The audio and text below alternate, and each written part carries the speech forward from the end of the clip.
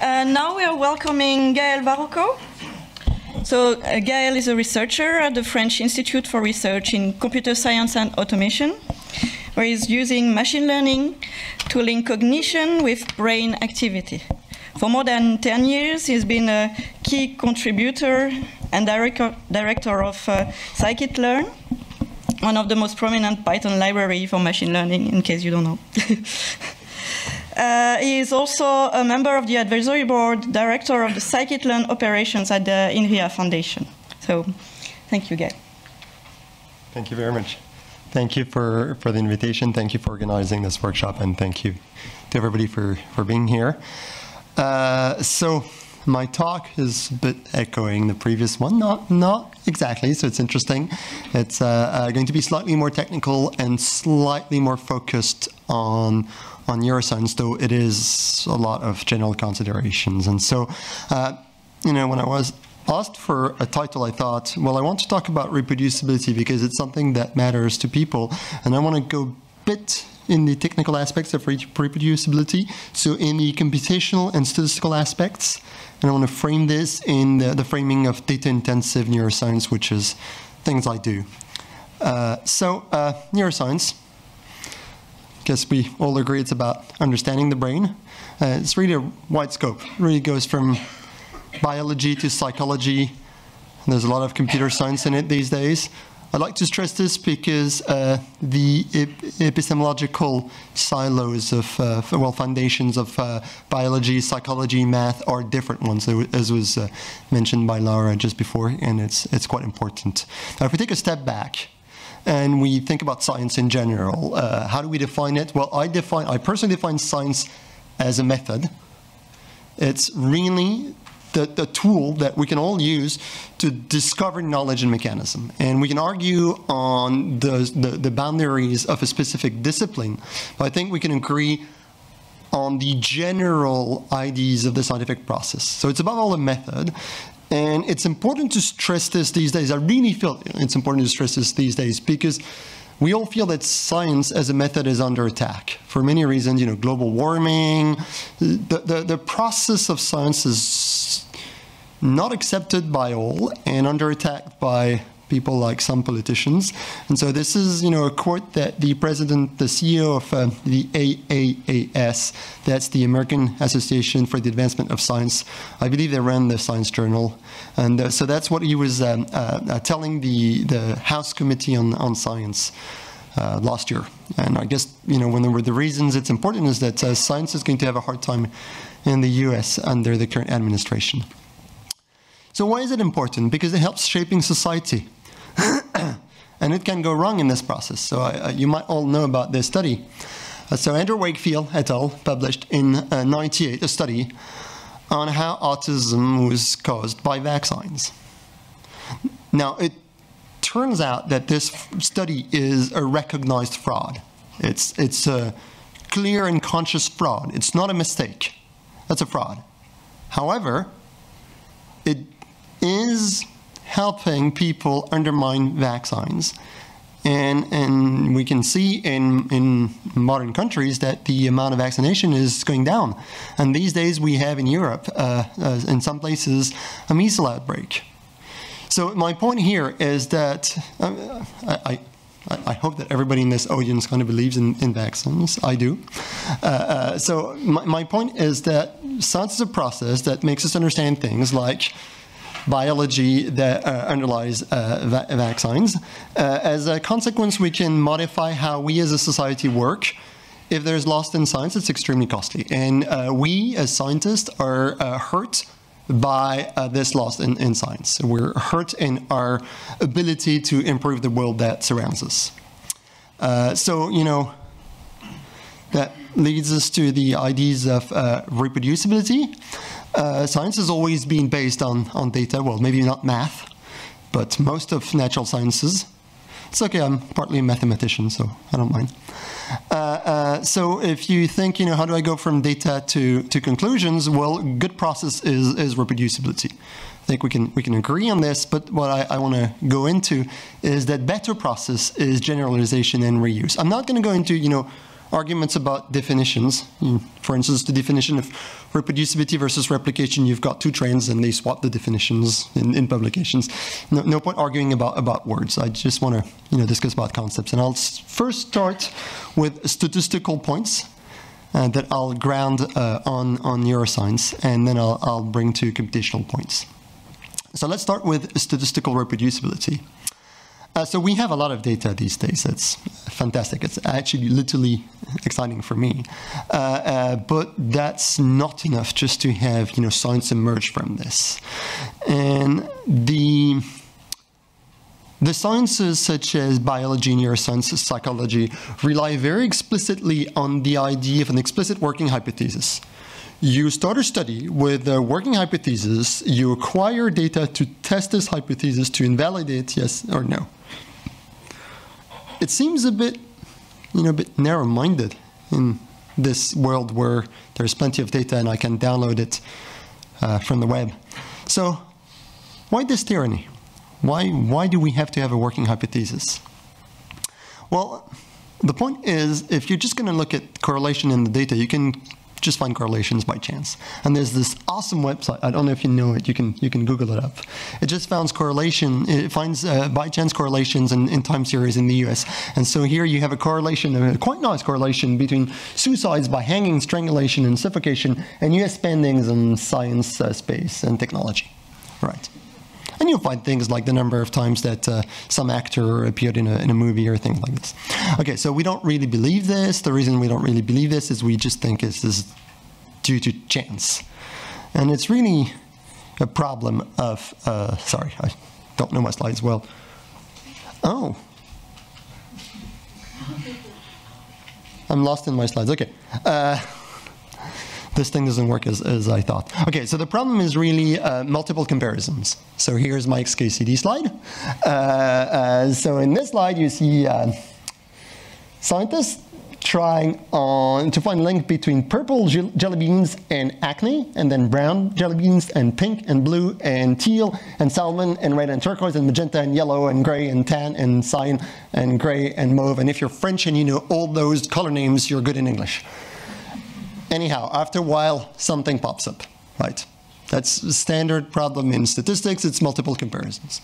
So it's really the point that if you keep asking stupid questions to data, at some point, the data will say yes.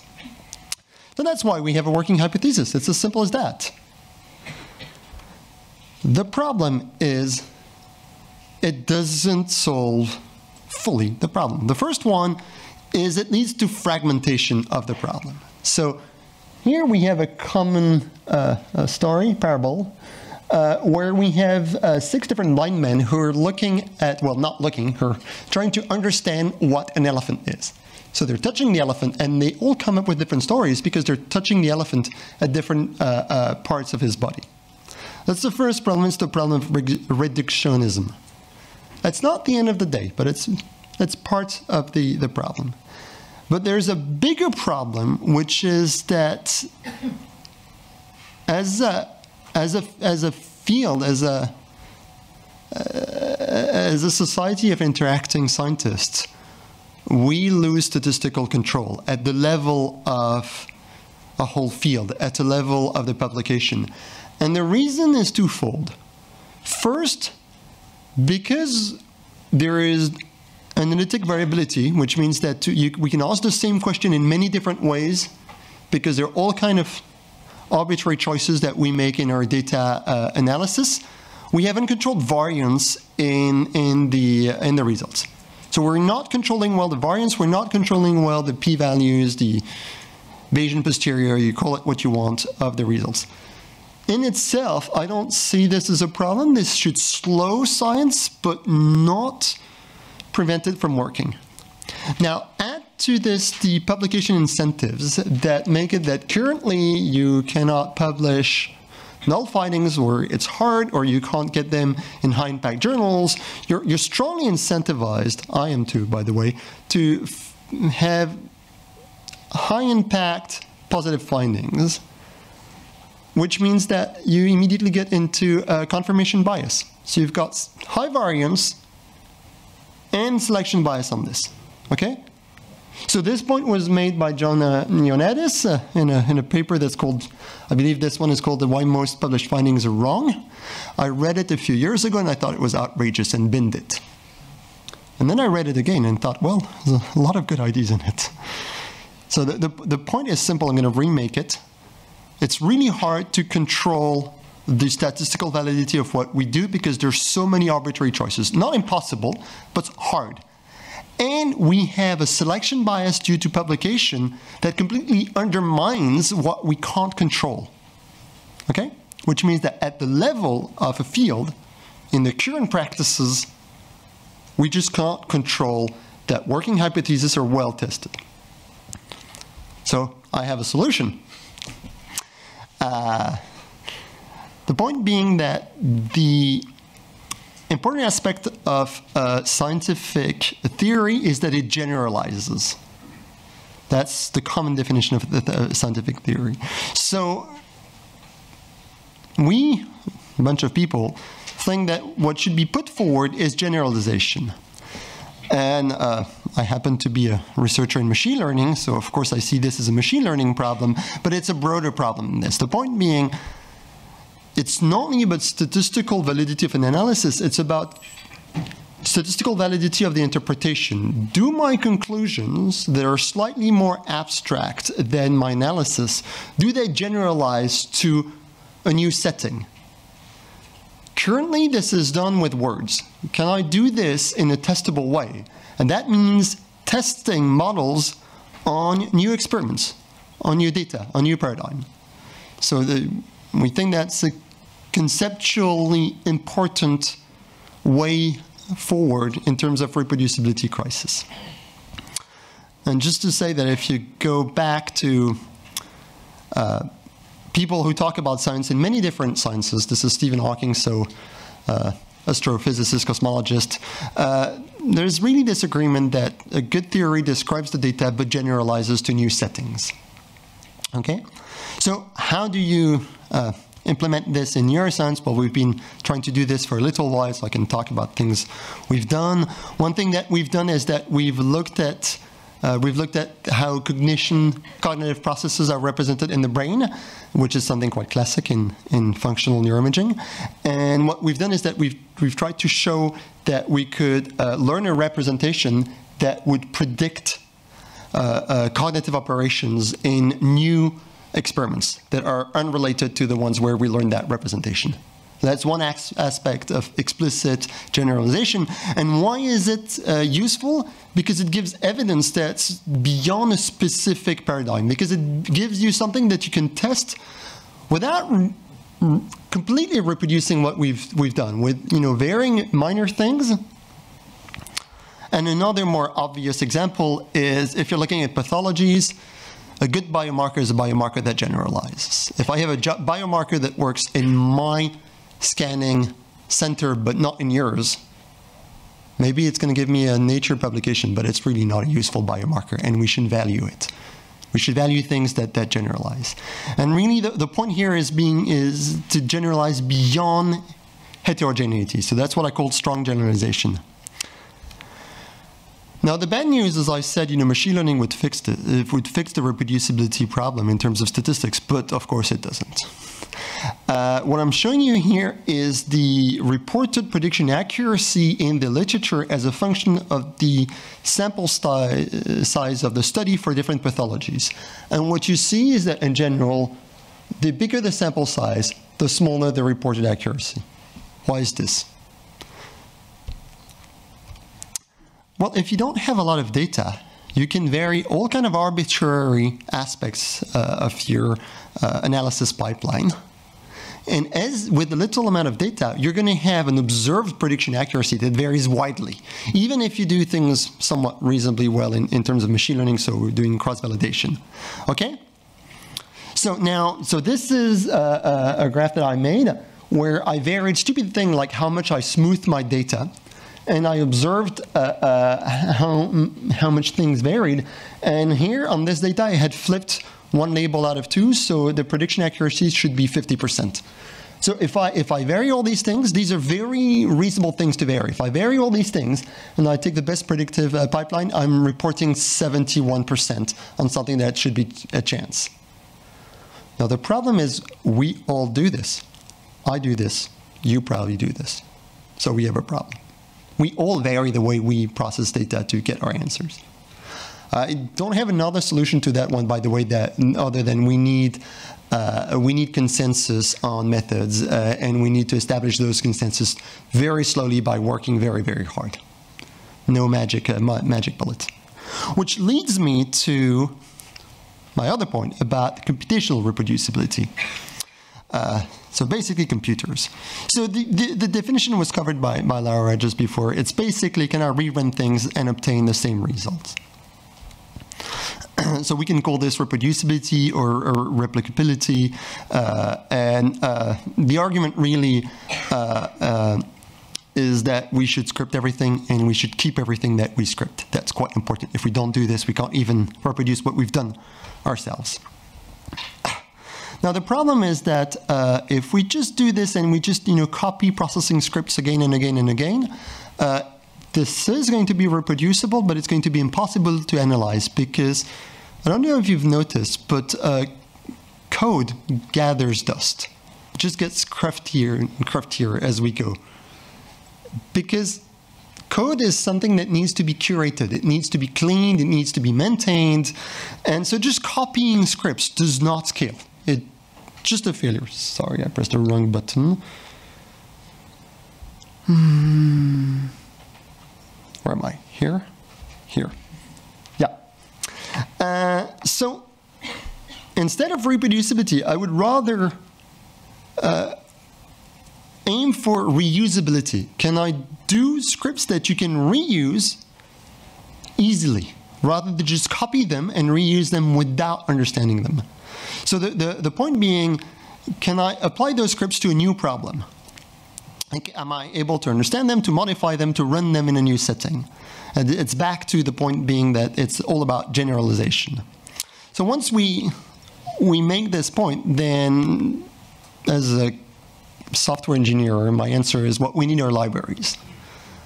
The point I'm trying to make is that, yes, we can have reproducibility, exact reproducibility, by just archiving everything we have, but that's not going to give us new science. That's just going to freeze the science that we have. So we need to curate these data processing scripts into libraries. And of course, I'm pitching for my own work because I've been working on libraries for almost 2 decades. The reason I've been doing this is because I think it's extremely important, and maybe I'll touch a few words on what we've done as a community, where we are now, and what were the challenges. And so I can take 2 examples that I've been involved in. One is scikit-learn, so it's one of the most used machine learning toolbox in Python. And the goal was to make research, our initial goal was really to make research in machine learning usable to people who did not understand them. That was why we started scikit-learn more than 10 years ago. I think it's been successful in this respect. And another endeavor, which is slightly more focused, is NiLearn. So the goal here is to make it easy to understand brain imaging problems with machine learning. Those 2 libraries are in Python because to make things easy to reproduce, we think that we shouldn't have to buy a software, so we didn't go for MATLAB. So there are many challenges, but maybe one of the biggest challenges of scikit-learn is that it's about good statistics, and it's more about good statistics than about good coding. And I guess the challenge of NiLearn is adoption by people who are adverse to technology. So the good thing is that if you do something like this well, you have a huge impact. And I didn't update this slide, so we have more than 500,000 of users that return to the documentation every month. And their number of citations is ridiculous. We're used both by the industry and by academia. So I need to hurry up. the point I want to make here is just that it takes a lot of work to make a library from research code, and it's easy to underestimate this amount of work. It's also really interesting work because it forces you to do a better job in terms of numerical stability, in terms of supporting multiple platforms, in terms of documentation, and it forces you to do different trade-offs and not to focus only on the science, but on why it's useful. As mentioned before, we should adopt good software practices such as version control or automated testing. That's the only way we're going to have things that are reliable. And the last point, being open source is crucial, and the reason it's crucial is because we shouldn't work alone on such a tool. We need a community that's going to give much wider scope to the tool. I believe that scikit-learn is the new machine learning textbook. People learn machine learning thanks to scikit-learn. And I think this is the way of the future for computational science. Textbooks should not matter. It should be about good libraries and good documentation. So I would like NiLearn to be the new neuroimaging review literature. I think that's slightly more challenging. Of course, this raises a lot of challenges to find the good data, to have the right computational power. And the good thing is it forces us to distill the literature, to narrow it down. And we've been trying to do similar things with a SciPy lecture. The timeout. Fine.